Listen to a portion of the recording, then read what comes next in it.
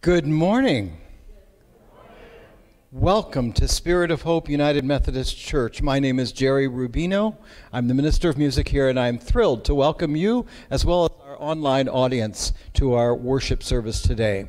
It's good to be in the house of God today, truly, and I hope that you are ready to participate with your mind, your heart, your emotions, and looking forward to a really good day. So many people that I've spoken with lately have just commented about how beautiful the colors were this fall, and just how much we just enjoy it and how quick it fades. So I have to keep looking for something else. So maybe a 10,000-foot mountain will do, or a picture of the ocean, or something like that. I call that God art for myself, and I always am stimulated as that happens. It is the theme to the prelude today. When morning gilds the skies, my heart awakening cries. May Jesus Christ be praised.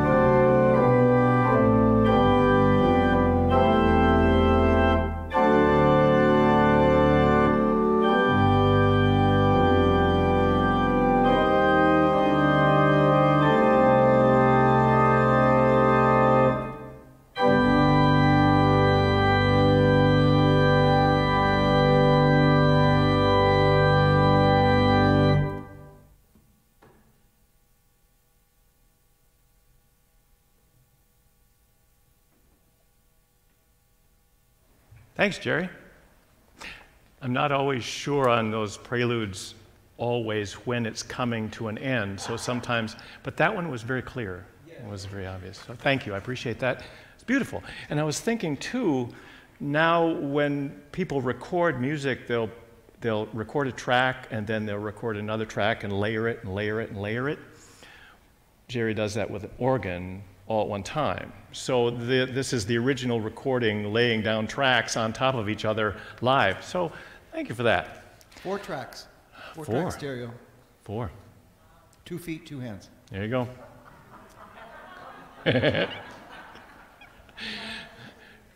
And we could go on. Good morning.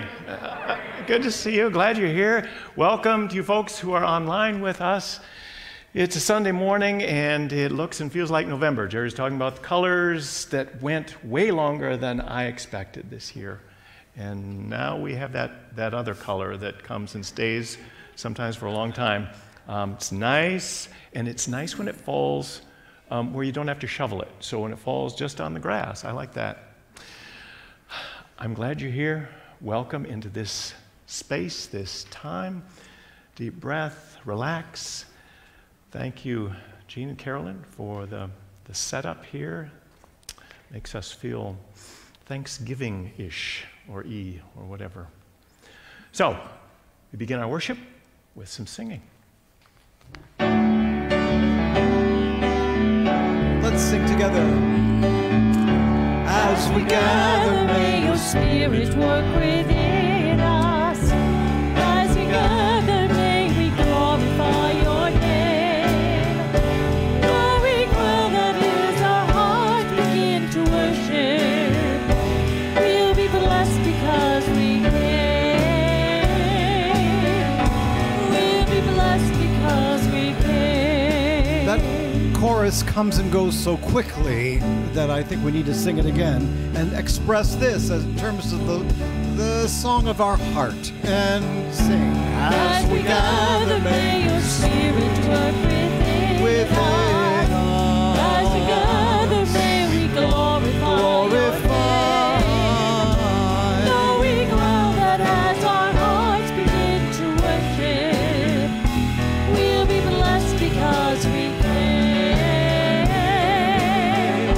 We'll be blessed because we came. Lord, we lift your name on high. Lord, we love to sing your praises. I'm so glad you're in our lives. I'm so glad you came to save us.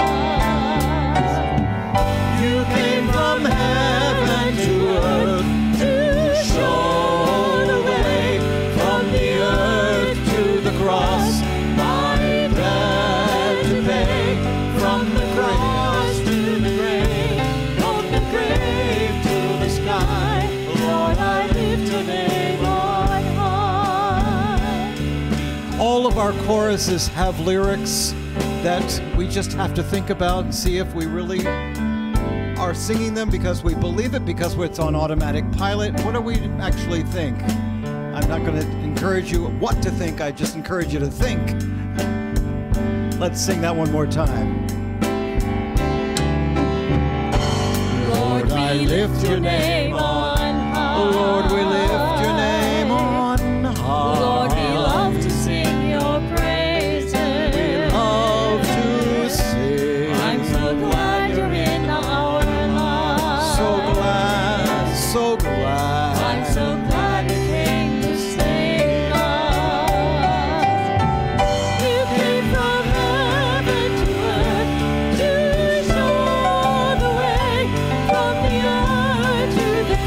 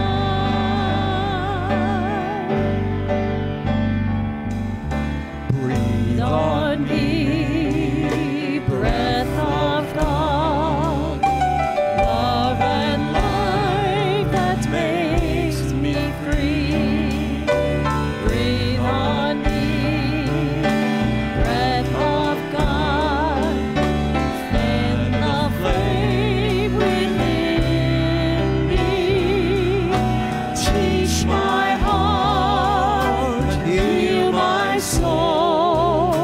Speak the mind that in Christ we know. Take me to your sanctuary. Breathe on me. Speak to me. Speak to me, voice of God, soft and still inside my heart. Speak to me, word of God, comfort me, restore with love. Teach my heart and heal my soul. Speak thy mind that in Christ we know. Take me to your sanctuary. Breathe on me. Sing, touch my heart. One more time. Teach my heart and heal my soul. Speak the mind that in Christ we know. Take me to your sanctuary. Breathe on me. breathe on me. Breathe on me. Breathe on me. Breathe on me.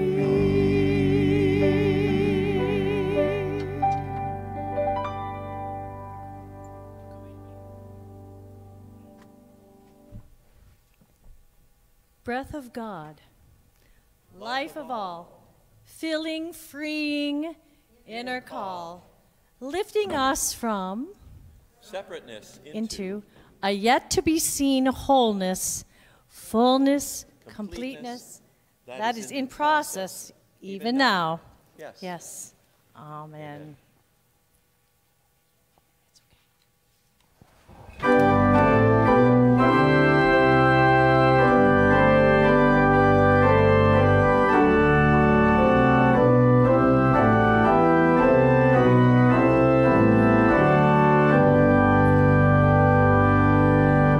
Sing praise to God who has shaped us, sustains all creation.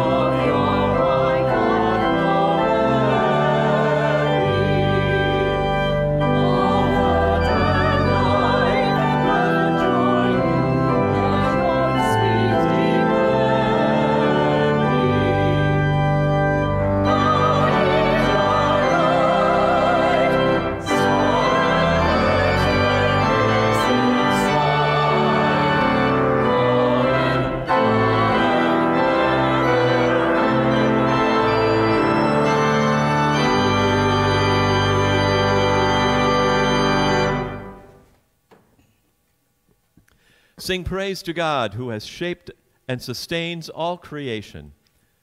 That would include the leaves we rake up and haul away, the trees we cut down and burn, the insects we swat and poison and curse for biting or stinging us. They're done doing that for a while. And the snow, S-N-O-W, that we allow to land only in places where we don't walk or drive. And aren't we also shaped and sustained in and in ways by that creation? So, we are part of this project of yours, God, not a part of it, nor can we survive without it. And you are in it too. Doesn't that make all of our living a blessed endeavor, carried on in a holy place? Do we live like it is? Might we yet learn how in Christ? Amen.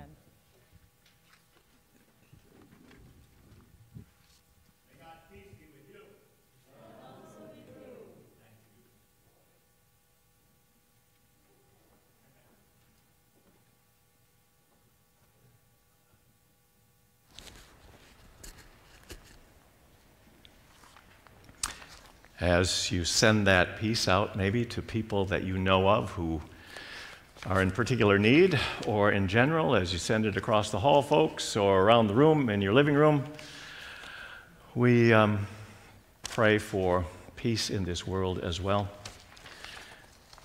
Some announcements, some of the usuals and some of the unusuals. We're going to have a short meeting, those of us participating next Sunday's service, after the service today. We're going to have one of our conversations. We call them tough questions, and we're going to kick some things around. We have 4 or 5 people who will be up here chewing over some things and inviting questions and thought, as Jerry was doing with us this morning. So if you don't like that sort of thing, then next Sunday might not be your cup of tea. But it's just one Sunday, and then we come back to our regular format. We're going to change things up. And a change up is always good. We know that. Staff Parish will meet on Tuesday evening at 6:30. We were going to meet last Thursday, but enough people couldn't make the meeting, so we postponed, rescheduled, and we're still trying to figure out if we're going to do it Zoom, in person, or some sort of hybrid, and how we do that. So stay tuned, those of you on Staff Parish. Bible study is at 10 o'clock on Tuesday morning on Zoom. The youth meet on Wednesday night, Wednesday evening at 6 o'clock in person here. There is food, and we have a good time. On Thursday evening, the Reconciling Social Justice team will be meeting at 6:30, I believe that's the right time. We can check on that. And as I said, next Sunday is a Tough Question Sunday, and it's also a church conference Sunday. So we have a congregational meeting after the service. We'll just stay in here so we can live stream that as well, so that people who aren't here can participate in the meeting and vote on what you think I deserve for the coming year, salary-wise and otherwise. I know that's really opening something up, isn't it?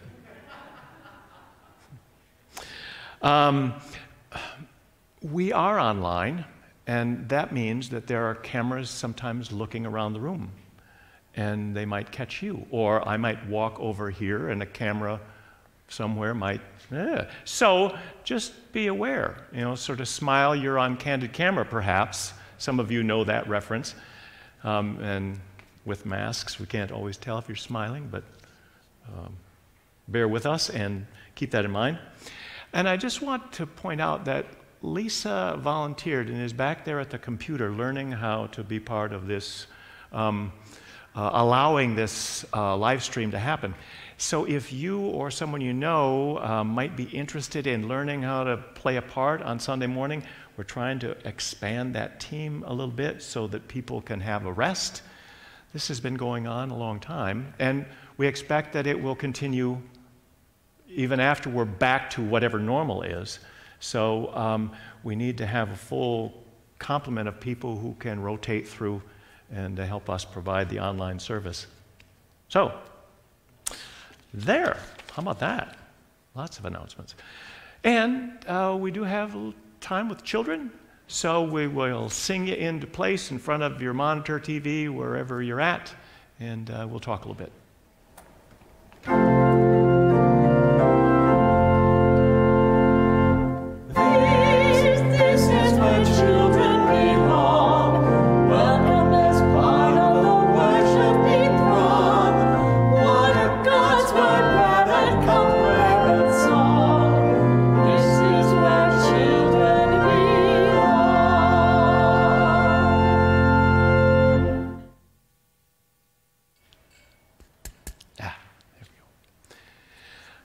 So, children, children, children.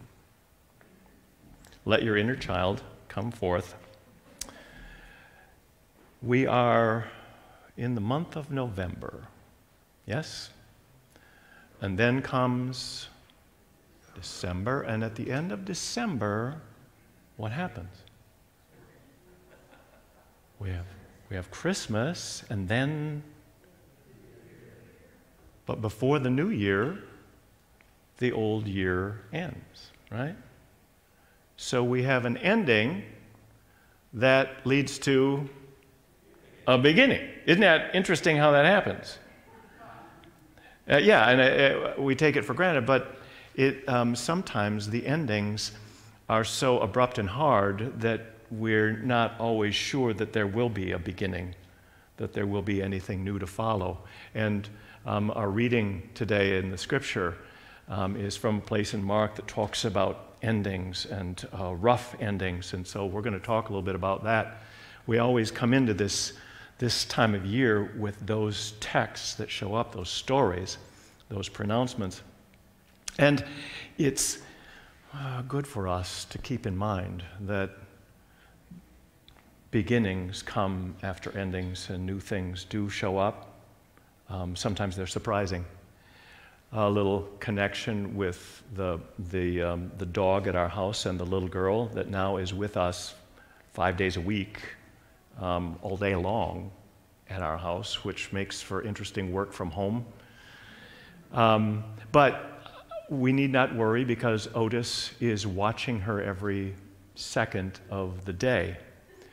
And if I pick her up and carry her around, he's right here. And if we set her down, he's right there. And on Tuesday or Thursday, whatever day it was, I was doing a workout in our basement. We have some exercise stuff, and I was down there, and Julie brought Sora down so she could do some other things, and thought, well, she might be entertained by watching me try to exercise. So she put her in this little chair that sits down on the floor and holds her up, so she's got things to hold her arms, because she flops over, though she can sit up. And I finished something, and I came over and knelt down to say hi, and Otis, who was on the basement steps, shot down and laid down on the floor between us. Just put himself right there. It's kind of like over my dead body, you know. Which it just, again, impressed me. That's wired into him.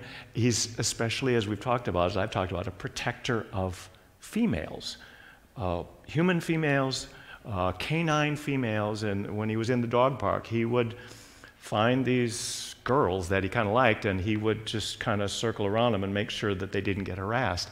He just does that sort of thing. Well, when Sora leaves, it's an ending. And Otis is very distressed by that, because he doesn't know now how is he going to protect her if she's going out the door and he's not going with her. It's a hard ending. Every day is a hard ending for Otis. But he's so excited when she comes the next day. So the ending leads to this beginning, and it gets him all excited, and in between, he crashes. Endings, beginnings, and in time, in between the process, the time that we need to recuperate and find our way and figure things out maybe, well, we're coming to an ending, and maybe we do some of that figuring now and processing. And we might do some here. Let's pray. Good and gracious God, the days end and begin, seasons end and begin, life ends and begins. Help us to trust in you in all of that, knowing that every ending leads to a beginning of some sort, and it is all in you and your love. Thankfully, in Jesus' name, amen.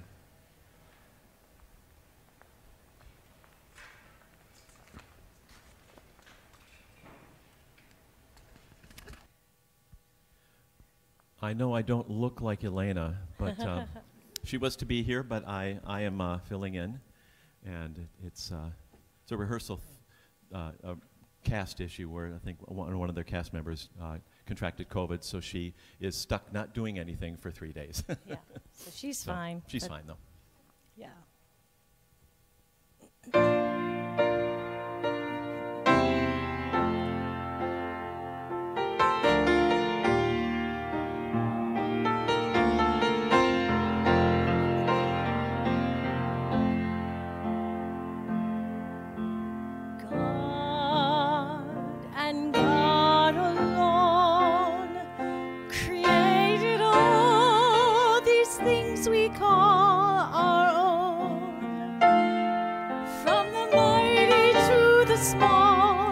The glory of them all, it's God and God alone. God and God alone reveals the truth of all we call unknown. And all the best and worst of men won't change the master plan. It's God and God's alone. God and God alone is fit to take the universe's throne. Let everything that lives reserve its truest praise.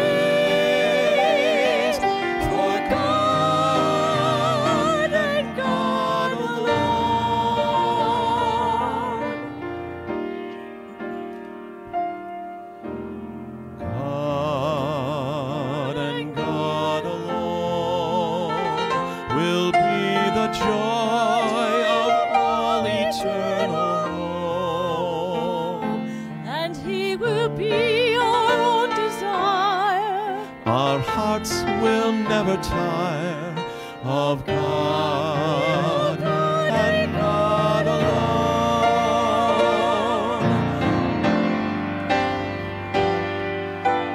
God and God alone is fit to take the universe's throne.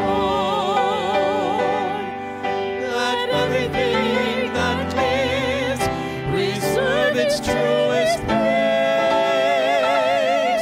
for God and God alone. Let everything that lives reserve its truest praise for God and God alone. God alone.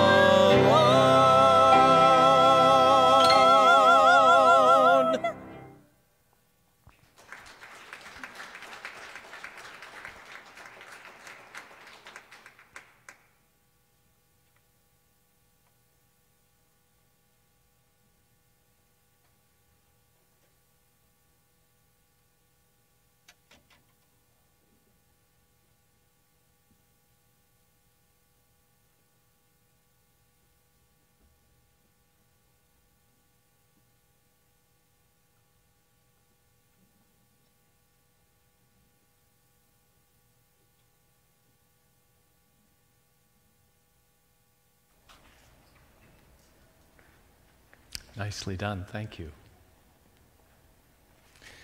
The gospel reading is from Mark chapter 13. This chapter is sometimes called the little apocalypse.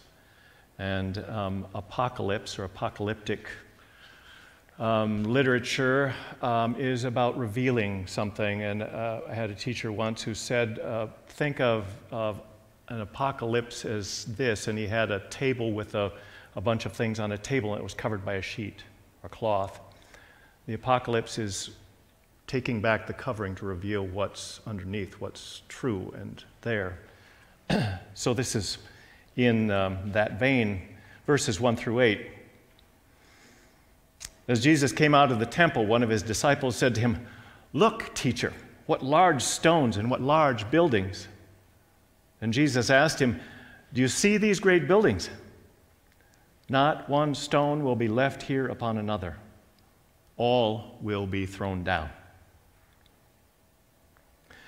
When he was sitting on the Mount of Olives opposite the temple, Peter, James, John, and Andrew asked him privately, "Tell us, when will this be, and what will be the sign that all these things are about to be accomplished?" Then Jesus began to say to them, "Beware that no one leads you astray. Many will come in my name and say, 'I am he,' and they will lead many astray. When you hear of wars and rumors of war, do not be alarmed. This must take place, but the end is still to come. For nation will rise against nation and kingdom against kingdoms. There will be earthquakes in various places. There will be famines. This is but the beginning of the birth pangs." For the word of God in Scripture, within us, among us, and beyond us, thanks be to God.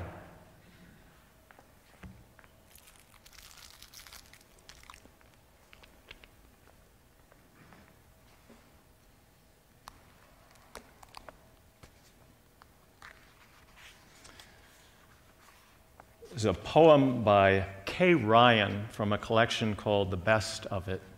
And this poem is titled "The Things of the World." Wherever the eye lingers, it finds a hunger. The things of the world want us for dinner. Inside each pebble or leaf or puddle is a hook. The appetites of the world compete to catch a look. What does this mean? How does it work? Why aren't rocks complete? Why isn't green adequate to green? We aren't gods whose gaze could save, but that's how the things of the world behave.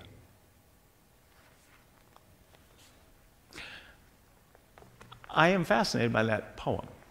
And that's what poets do, is bring us perspectives that I don't think I would ever have otherwise. To imagine that the things of the world are vying for your attention and mine. That's why the trees put out colored leaves. That's why birds sing. They want us to pay attention. They're calling out to us to stop and take notice of them. That's what the poem suggests. And why not? If those things out there are invested with God's creativity and energy and love as we are, and we believe they are, then why not stop and pay attention? Why not honor them and admire them and even love them, certainly respect them?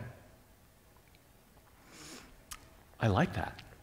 And once you hear something like that, it's hard to go back, and that's a good thing. Maybe we should read that poem every day. Maybe everybody in the world should read the poem every day.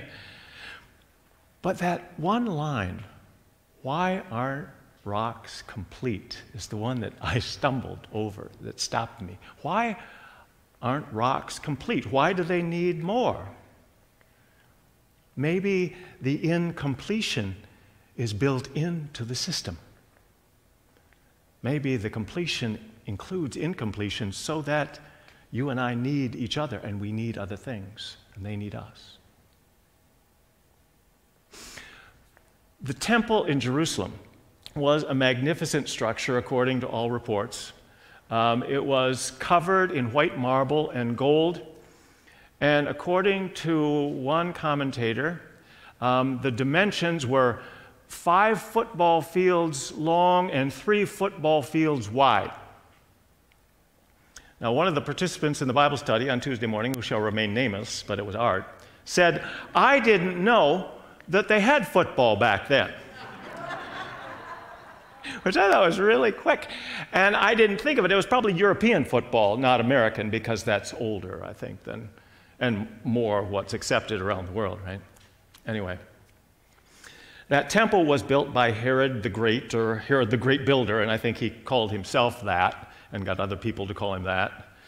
I don't know if you would call yourself Gene the Great, if that would catch on, but it might be worth a try. Who knows? But that temple was one of those things that called out for attention, that when you saw it, it spoke to you. You should stop and admire it in awe. And it was built that way. Well, one of the disciples, as Jesus and his disciples are coming out of the temple for the last time in what we call Holy Week, this is Jesus' last few moments in the temple. He's been arguing, disputing, discussing things with the religious leaders, and now they're leaving. And one of the disciples is taken by this structure. It's impressive, and he just has to stop for a moment. Just look at this thing. I mean, just before we go, we should maybe take some pictures or something. And Jesus says, you're right. You should take pictures now, because it's not going to be there long. It's a human structure, and what goes up will come down, and this will come down. Now, the backdrop for this pronouncement, Mark writes in around the year 70, and the Jewish-Roman War is raging between 66 and 70. And this Jewish revolt takes place. Judea, Galilee, the whole region is in turmoil. They're trying to run the Romans out. And there's infighting amongst Jewish groups, the priests who don't want to get rid of the Romans because, well, they're in collaboration with them, and the zealots who want to get rid of the Romans, and we should all fight to run them out. And they're battling back and forth amongst themselves as they battle the Romans. The Romans have their own issues. When they finally bust through the Romans in 70, in that first century of the Common Era, the conflagration brings the temple burning to the ground, and thousands upon thousands of Jewish lives come to an end. It's horrendous. That's what's going on as Mark is writing his version of the Jesus story. And that's the backdrop for this particular text and what Jesus says. Now, when he says, no stone will be left upon another, we realize Mark is writing this 40 years after Jesus' life. Did Jesus really say that? He may have. Jesus did, I think, believe that the end was coming, that there was a new creation in the works, and so the temple and everything would be replaced. Was it simply because it would be knocked down in this change, or was this a theological, political pronouncement on Jesus' part or on Mark's part? That this is what happens to structures when they don't honor God. This is what happens when the leaders of God's people reject God's chosen one. That would be part of Mark's argument, part of the argument of the early church, what's in what we call the New Testament. Well, whatever Jesus is saying there, it sort of stuns the disciples. And the curtain comes down. That's the end of that scene in the play. So if you imagine a stage curtain coming down, and then people backstage are scurrying around to change the scenery, because the next scene takes place outside of the city, on the Mount of Olives, which, if you read in Zechariah chapter 14, there's this passage where Zechariah predicts that this is where God will land when the final day comes. It's a tumultuous passage itself, but that's traditionally what is understood. The Mount of Olives is where God will arrive on the final day. And that is why, in part, Jesus comes into the city on what we call Palm Sunday from the Mount of Olives to sort of dramatize the coming of God into this city, whether God is accepted or not. Well, what Zechariah says about this day and this coming, Jesus is sitting on the Mount of Olives, sitting over against the temple, Mark tells us. Just like in the previous story where Jesus was seated over against the temple treasury, remember, with the widow who put the 2 coins in? It's not simply where he's located geographically. It's, again, a theological, political position. Jesus seats himself, places himself over against the temple because of the temple corruption. And that is a large part of why he is as popular as he is. So he's made this pronouncement. And 4 of his disciples, Peter, James, John, and Andrew, come to him privately. So this probably shouldn't be in the book, because this was just, there should have been executive privilege on this. It shouldn't have been revealed. But they ask, when will this happen, and how will we know that all of these things are about to be accomplished? Now, isn't it curious that they ask about all of these things? Because Jesus talks about one thing, doesn't he? At least the part that we hear. Or maybe there was more conversation, but he talks about the destruction of the temple. But they're asking about all of these things, which, doesn't it make you curious what all these things are? Jesus' response to them is equally interesting. He says there will be wars and rumors of wars and earthquakes and famines and kingdoms rising against kingdom and people claiming to be the leaders, claiming to be God's chosen one. Don't be led astray. That's not it. That's just what? The beginning. Well, the beginning of what? Well, the beginning of the end. The beginning of the beginning. He says this is the beginning of the birth pangs. So, labor begins. In a passage, I think it's in Romans, Paul talks about all creation groaning as if in labor, waiting for the children of God to be revealed, to be born. Is Mark reflecting that? Perhaps. But what Jesus talks about and describes feel and sound like endings, don't they? Wars, rumors of wars, kingdoms rising against kingdom. This is great disruption, pain, death. And the word that the disciples use to talk about all these things being accomplished is soon telestai. Soon telestai. I have to read it because it won't stick in my head. Soon telestai. And the root word is telos. Soon telostai. And the telos is like in a telescope, it is the goal far out there, down in the future, when all these things will be accomplished. There was a theologian in the last century, 1900s, named Teilhard de Chardin, who talked about the omega point, the telos, and that God is calling and inviting and beckoning and drawing all of creation, all of history to this omega point, alpha, omega, beginning and end, to this point of completion, of consummation. Everything coming into one, into completion within God's self. And Desjardins said God is already at that point, inviting all into God's self. Beyond time, at the end of time, however you conceive of that. I was intrigued by that when I first heard about that idea way back in college. Astrophysicists tell us that the universe, or multiverse, but the universe is constantly expanding. So how can it be that God is calling everything into God's self, into oneness, as the universe itself is moving outward and everything is going further apart?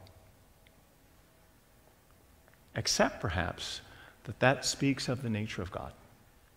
This one who is infinitely loving, endlessly reaching out, whose heart, whose arms expand continuously to gather all things into God's self. Not just the good and beautiful and loving and kind moments and things, but the brokenness, the hideous things, the awful things that we do that are done to us, that we experience.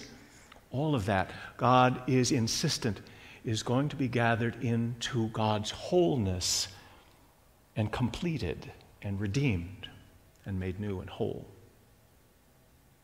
Does that work for you? Something to ponder when you have nothing else to think about. Susie and Justin were married in 2004. I officiated at their wedding. They have 4 children. 2 were born while we were still there, so I baptized those 2 children. And I was there when Susie's dad, Jim, died, and so I led his funeral service. Jim was a character. He's one of those people that the mold was broken after he was made, and it's probably just as well. But he was fun. You just never knew what was going to come out of him. He raised Susie by himself, and I don't remember if he was divorced or if his wife died. I do not remember, but he was a single father. And so she was a character too. He rubbed off, as would have to be the case. Well, I got an email from Susie in July, and she said, "Do you remember me? Do you remember us? And you did our wedding. You remember my dad, Jim?" And of course, I remembered him right away when I saw the name. Bingo, I could see them. And she, chatted on a little bit, and then she sort of dropped this bomb. She said that Justin, her husband, had been diagnosed in April with esophageal cancer, stage 4. And it wasn't looking good. And she had some questions for me and some requests for some assistance. And so I responded with what I could offer. And then I didn't hear from her for another couple months. And so, thinking about them and her, I sent an email just wondering how things are. And sorry, I can't be of more help to you. Well, I got a response just this week. So my email was in October. It was almost a month later that I heard from her. And she apologized. And she had this long story to tell me. Justin loves football. He's a Vikings fan, which is sort of sad, I guess. But it's the way things are, and it's kind of like being a Cubs fan. There's just people who, I guess, like suffering. But he loved football. He played high school football, loved high school football. And their son, Chase, is a senior this year, and he's playing football. And because his dad wore number 52 on his jersey when he was in high school, Chase chose to wear number 52 on his jersey in honor of his dad.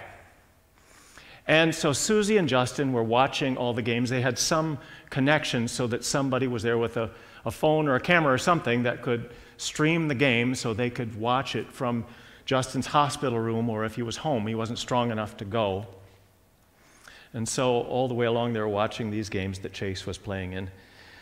And there was a big game coming up late September, early October, and it was a rematch with the team that had beat them 2 years ago in the state playoffs. And they wanted to win that really badly. It's revenge, We have to have revenge. And everybody was getting excited for this game. And in the meantime, Justin comes home because there's nothing more they can do. So he goes into hospice. And the week of this game, early in the week, he and Susie are talking, and he tells her that he had been lying in his bed looking out the window at the clouds, and he was seeing some things in the clouds that spoke to him and comforted him, some images. And then he said that God had come to him and reached out to him to bring him home, he said. Now, this is what he said. And he responded that he had one thing that he needed to do yet, if he could have time to do that. So that Friday night, Susie goes to the game because she needs to be there for Chase. And Justin's mom and sister come to stay with him because he can't be alone. And it must have been some game because it went into triple overtime. And Chase's team won in the end, and the score was 52-50. Now, whether or not that means anything at all, it was very meaningful to them. And Justin died about 8 hours later. He was 47. Susie said in the email that she thought that Chase's team had won because they had a 12th person on the field the whole game. It was another 52 was there. And that was her interpretation of things. When Jesus says this thing about the temple coming down, the end of it, and the disciples ask him, when will this be, and how will we know that all of these things are coming into completion? Jesus says what? He says it's going to feel like the world is falling apart, like it's going to hell in a handbasket, if you will. That's not it. That's just the beginning. Because in our end is our beginning, in our time, infinity, in our doubt, there is believing, in our life, eternity. For Justin and Susie, this all comes together with a fatal illness running its course and a football game that turned out as they hoped, and this number showing up again and again and then again. And there's a sense of completion in this brokenness. And there is grief, and there is loss, and there is letting go. But there is this sense that it is somehow held in God, and that they see in these things signs of God's presence and promise that it's not over. And so life redefined and launched again for them. At least that's how she sees it. When will these things happen? And how will we know that all of these things are coming to be, are being accomplished, being completed, coming into completion? Well, I don't think it happens just once. I think this is a metaphor, and it happens again and again and again and again. So for some people, it is happening right now. For others, it already has. For you and me, well, where are things? In our end is our beginning. In our time, infinity. In our doubt, there is believing. In our life, eternity. In our death, a resurrection. At the last, a victory. Unrevealed until its season. Something God alone can see. Amen.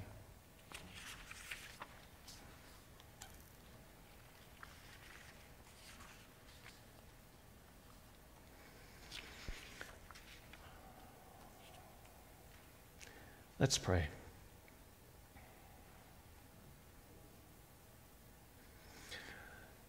Help us to see what you can see, God. To see as you see, in love, in hope, in promise. To recognize where beauty and change come to awaken us, where brokenness and incompletion call out to us to stop, to pay attention, to offer ourselves, not because we can fix everything, but because we may be the missing piece, the expression of grace, the open heart another needs.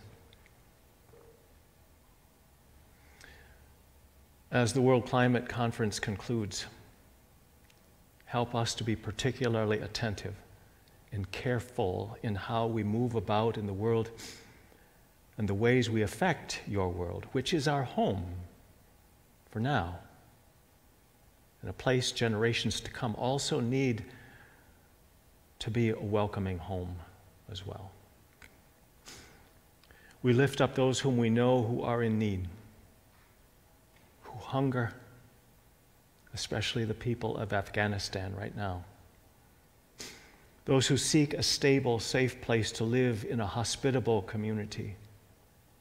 We pray where that is happening and where it is not. We lift up those who seek and need healing. Connie Thompson, Marilyn Gresser, both healing after knee surgery. Steve Varland, Ken Burris. Julie's family, especially her mom and dad and her brothers Sam and Orville. Or Tom Wittry, who is healing up after a fall. for Barb Tillman's cousin and husband.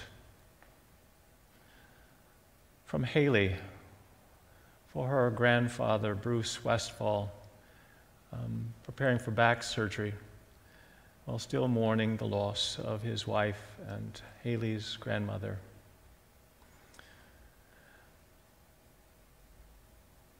For the students and staff of Watershed High School transitioning to distance learning due to high rates of COVID in their school population. For Marianne, for David and his move from the hospital to rehab. He's been through so many symptoms and pains and illness. We pray he improves and is able to go back home with his wife, Bea.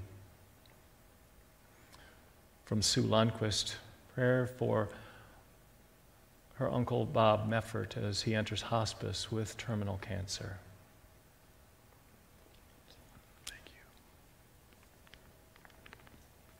For B.J. Adams, healing after surgery. For Julia Karen, who's dealing with bone cancer, and she's just a young woman.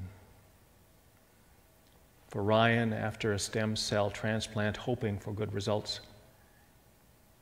For Kendall, a young woman wrestling with mental health issues. For Connie Mahler, still hoping for some positive result in terms of her hearing, that it might improve. And for Sally Turreton, healing after surgery as well. We lift up all of these persons and others whom we carry and know you do as well, God. As the trees bare themselves and the landscape becomes more open, perhaps we can as well. To see and live more simply and clearly and generously. In Christ we pray. Amen.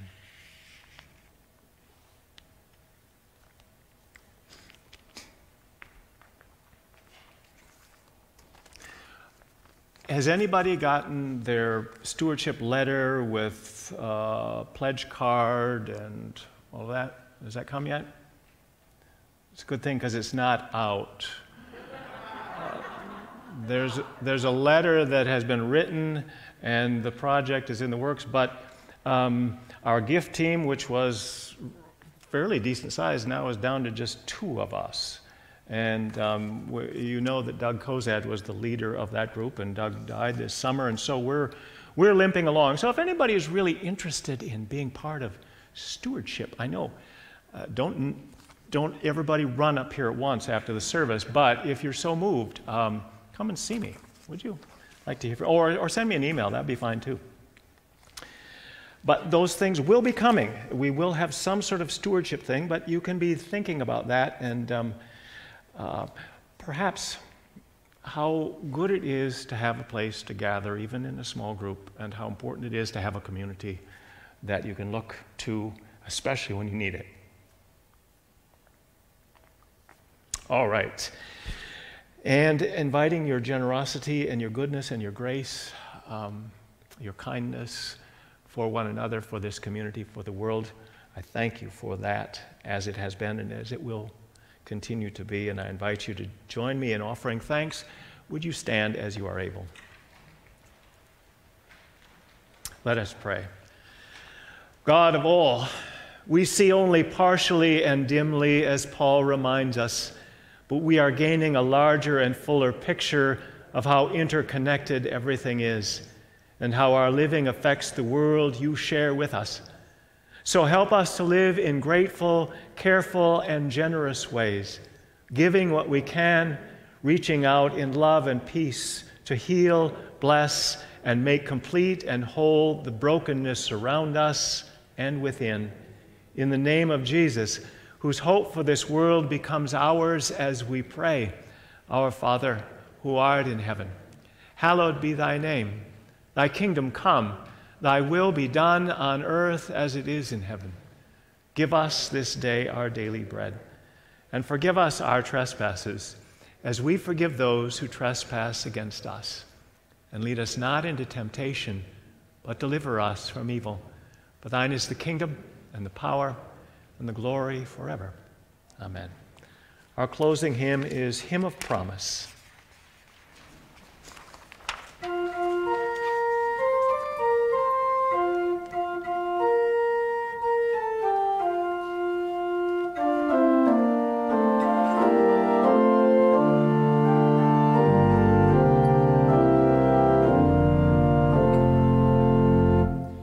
In the palm there is a flower, in the seed an apple tree, in cocoons a hiding promise, butterflies will soon be free.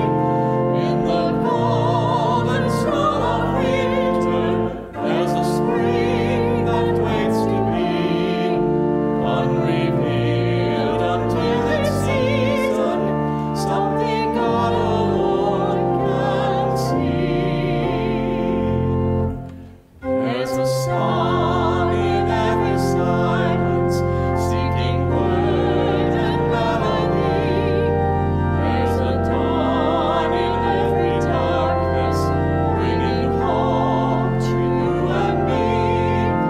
From the past will come the future, what it holds a mystery, unrevealed until its season, something God alone can see. In our hand is our beginning, in our time infinity, in our doubt there is believing, in our life eternity, in our death the resurrection, at the last a victory, unrevealed until its season, something God alone can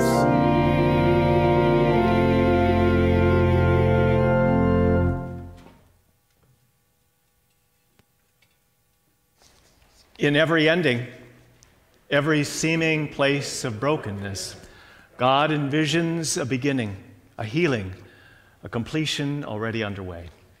May we trust and watch for it as well.